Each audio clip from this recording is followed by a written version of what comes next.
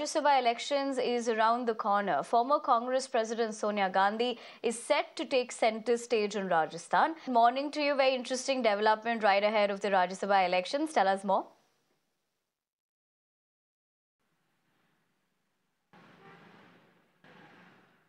Well, absolutely. After representing the Raebareli constituency for decades now, it is the CPP chairperson Sonia Gandhi who has taken the Rajya Sabha route, as she is going to file her nomination for Rajya Sabha today, and she has already left from the national capital, and she will be arriving in the city of Jaipur to file her nomination, as it is also being expected that both Rahul Gandhi as well as the Congress President Mallikarjun Kharge are also going to accompany her while she will be filing her nomination in Jaipur, as Sonia Gandhi has taken a decision to elevate her journey from Lok Sabha to Rajya Sabha because of the health condition, and that is the reason why she will be contesting for Rajya Sabha candidature this time, as 15th February was the last day to file the nomination. That is the reason why today Sonia Gandhi has left for Jaipur to file the nomination, as there are many other states who had demanded and even urged Sonia Gandhi to file the Rajya Sabha candidature from their respective states. Earlier also there were some sources telling us